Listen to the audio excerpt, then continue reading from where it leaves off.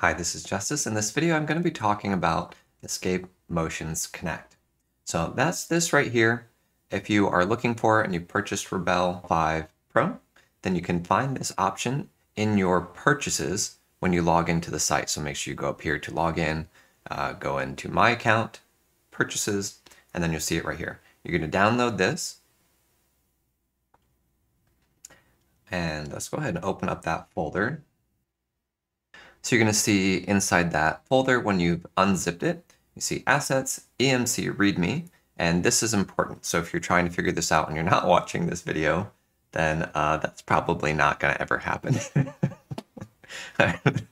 If you're watching this video, you're already here. The information in here is going to be what I'm sharing right now. This installer JSX is what we're going to use inside of Photoshop. So let's go ahead and jump over to Photoshop. So Photoshop up here, if we go to File, Scripts, Browse, we're going to find that installer. I have mine unzipped in my download folder, so I'm going to click on that, choose Load. After you've loaded the script, you're going to go over here to Window, Extensions, and you're going to see Escape Motions Connect. Once you click on that, over here, you're going to see a little icon that has the Escape Motions logo on it, and you're going to have an option for PS to Rebelle. This is PS to Flame Painter. So we're just going to be focusing on this one right here. All right, so for right now, we're going to minimize this, and we're going to put here, Rebelle is amazing. And let's hit Enter. Okay, now we're going to go over to Rebelle. You can see I've got a blank canvas. So let's go back to Photoshop, and we're going to click this button right here, PS to RB. And when we go over here to Rebelle, you can see that we've got our text copied over on this layer. Now keep in mind, this is shifting layer to layer over here, as opposed to project to project. So this is not sending a PSD, this is sending a layer over. So let's do a little something else here. Let's use the brush, and let's open up the layers panel, and let's add another layer, and we're going to go on that layer.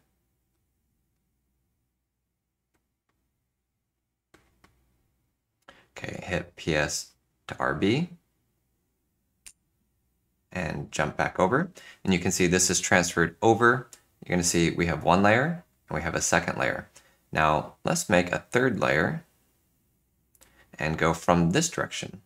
Okay, so let's select the paintbrush and let's do some nice, we're going to turn pigments on because I like pigments, and you're using Rebelle 5 Pro if you have this plugin. And let's blend these a little bit. So then let's press this button right here, export to Photoshop, Control F, and let's go back over to Photoshop. We've got this additional layer created in Rebelle inside of Photoshop. So really cool. This allows you to use all of the additional features inside of Photoshop to accent and accentuate your Rebelle projects and vice versa. Now, if you're exporting and the layer sizes don't match in between Rebelle and Photoshop, then you can adjust those manually. Obviously, just making this canvas size the same as the one in Rebelle, that will work. Otherwise, Rebelle can automatically try and make it fit, and sometimes it will crop the edges out. And so keep in mind that those sizes are important. If you don't have a document open already inside of Rebelle, then the export will open up a document of the same layer size as whatever is set up inside of Photoshop. So now there's a little bit of troubleshooting. So I'm going to open up this EMC README Now text document that was in the file folder that we unzipped. So here's the section here, how to keep the same canvas size in Photoshop and Escape Motion software. Number 1, you can run Photoshop. When you export the Photoshop layer, Rebelle, application will be opened with the exported layer size, which is what I was just sharing.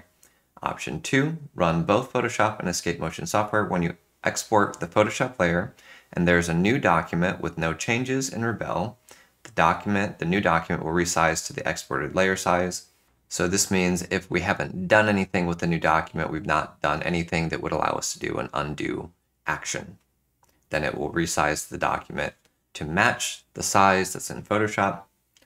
And here, this last one, Open Escape Motions Connect in Photoshop. When exporting a layer from Rebelle, the new document will be created in Photoshop with exported layer size. That means that when you go from Rebelle into Photoshop, and the same thing here, Photoshop has a new document there, it will alter the size of the layer to match Rebelle.